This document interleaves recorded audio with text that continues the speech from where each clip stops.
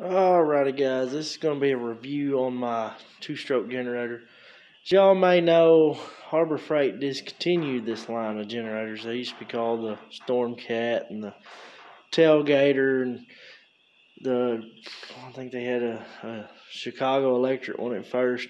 Whatever, I went to Harbor Freight the other day. I was gonna buy one of these. I've been wanting to get a new one for a while. I had an old one. But whatever, I went down there and they discontinued this. Well, I swung by Atwood's,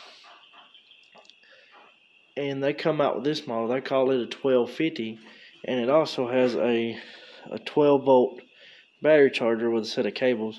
But I know most people's videos, it's like an unboxing. Well, I like to take the thing out of the box, try it out and everything, and then let y'all know what I think a couple months later or a week later or whatever. So whatever, about 2 months ago, I went and bought this thing. It cost me $149 plus tax. And I tried it out on a 1500 watt electric heater. And it will run a 1500 watt electric heater, but I think you'll burn it up pretty quick. But yeah, I plugged it into the 1500 watt electric heater and kicked it on at 700 watts, and it would run it. And I actually used it at a birthday party the other day, running, was it 2 crock pots, about 400 watts through a whole tank of gas. Thing never missed a beat. It does have the Torch brand spark plug in it. I'm pretty sure it's the same thing that Harbor Freight sells. They're all just made over in China. But I guess since they come out with all the new inverters, they stopped selling these because they had too many generators in line, I guess.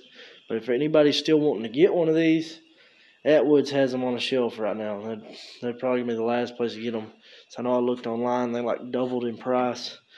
But this is a review of how it's held up over 3 months, and 2 tanks of gas through it. And hell, it still cranks, runs like a top. Here, I'll do a startup of it and let y'all listen to it. Alright. This is going to be a cold start because it ain't been cranked in like 2 weeks. Been sitting in there in the shop.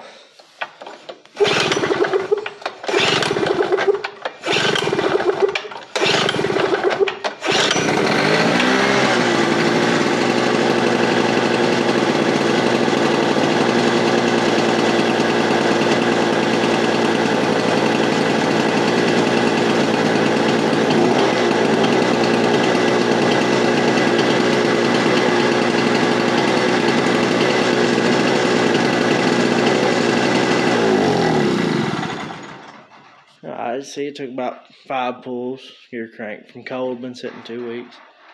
But I noticed, just like, if y'all have ever had an inverter, which I bought a new inverter one time. It tore up on me. But the power is all jumpy over here, and I noticed that. I plugged it in the house one day. We had a power outage, and I just used it to run all my lights. I got like a whole way to do that.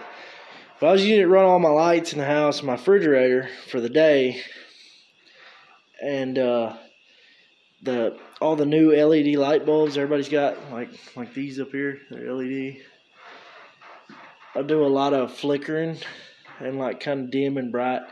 And it don't bother me none. You can turn on the TV. It runs the TV just fine. I know there's a lot of debate between sensitive electronics, but it doesn't put out a perfect sound wave. But power tools, air compressor, little ones, something like that with electric motor, I don't think it'd hurt it. And like I said, a lot of your new electronics, like TVs and all that, have a power converter in them that drops the voltage down, and it doesn't have to have that steady flow of electricity. And but there she is. This is gonna be my review on that one. Like I said, basically same thing from Harbor Freight. Turn around back there, and so just these have a battery charger. Now, I tried the battery charger on a dead battery on the four-wheeler the other day, and I'm going to say it did keep tripping the breaker for some reason.